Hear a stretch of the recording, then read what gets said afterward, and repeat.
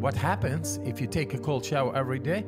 The heart rate is gonna go down with 20, 30 beats a minute, 24 hours a day. That means stress is gone. Cold shower a day keeps the doctor away. What happens more is that the blood flow runs much better through the system.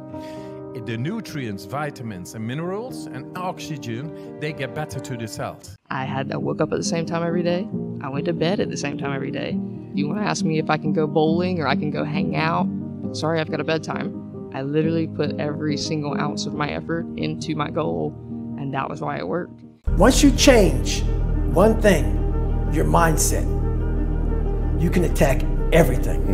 And I find it fascinating. I'm fascinated because I'll be in these moments. I put these guys on some fucking pedestal. Yeah, which people do with you. They do with me, and they shouldn't.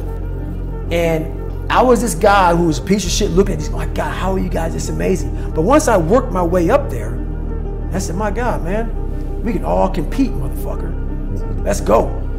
So, do I like suffering? I like suffering in the way that is competitive, that brings out the absolute best in me and in everybody else. If you go to the gym and you work out and you come back and you look in the mirror, you will see nothing. And if you go to the gym the next day and you come back and you look in the mirror, you will see nothing. So clearly there's no results, can't be measured, it must not be effective. So we quit, right? Or if you fundamentally believe that this is the right course of action and you stick with it, you commit yourself to an act of service. You commit yourself to the regime, the exercise. You can screw it up. You can eat chocolate cake one day, you can skip a day or two, but if you stick with it consistently, I'm not exactly sure what day, but I know you'll start getting into shape.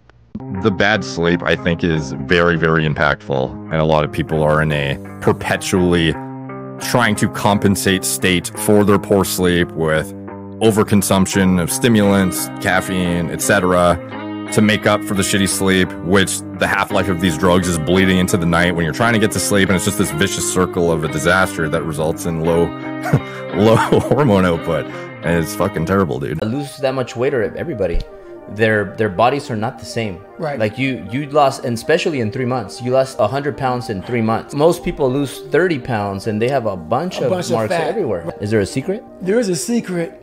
I developed a psychotic weight routine. So most people who want to lose weight, they go into the serious cardiovascular, just dropping calories. Yeah. So yeah, that helps you lose weight. But what happens is, man, you have this loose skin all over your body. Yeah. So I invented this routine. It was called like anywhere from the 100 to 500 routine. So I pick a light weight. Let's say I can do the bar 100 times without stopping. You want to pick something that you can do over 100 times without stopping. And if you do stop, rest up. And by you resting up, your muscles are still working. And you can only rest for 10 seconds until you get 100 reps. Yeah. And what that does, it literally was burning so much muscle. Like my muscle was just getting fatigued, the lactic acid.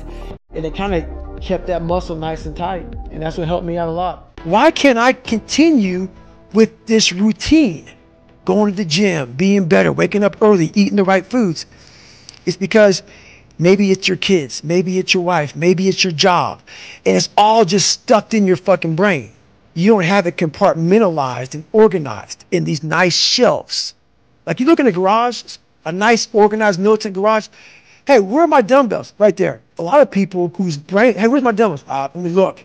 They're fucking throwing shit. They're looking through totes. They're all fucked up. So where am I going to put discipline in that mind if I can't find other shit? You got to be able to find all these different things in your mind. Oh, I can put discipline right there. I can put consistency right there. I can put all these things right there in that spot. Listen, the work is behind the scenes. Competition is the easy part. Behind the scenes is where the work is done. Everything is done to get to that one race that you need to run. When you're running, you run for hours. What? Damn. The human brain is not designed for success. The human brain is designed for survival. Success is not normal. Success is not average. Success is not what most people experience. If you are trying to experience success, you need to rewire, literally, the neural pathways in your brain. How you gain mental toughness, how you become the person you want to be, is constantly facing the things that you don't want to face. If you constantly run away from things that you don't want to face, how is there growth?